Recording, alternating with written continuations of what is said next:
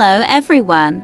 I just wanted to make a rant about the new school in Roblox Royale High. Before we start, this is no hate to any of the devs. I'm really glad that they are trying their best to get the school out ASAP. However, the wait times are getting ridiculous and it feels like the new school isn't coming at all.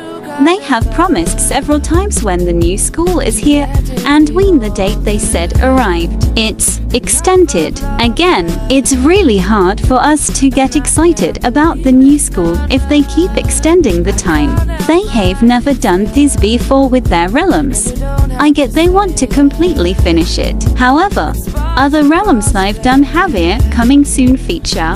Why can't they do it now? I get some people will be upset, but who cares about that? They can always wait for the features later. And yes, I know that Royale High has a bad history of coming soon features never getting finished, but because they want the new school to be perfect, then they probably won't forget about it. If you can't be 100% sure the school is coming on that date or year, then don't promise anything.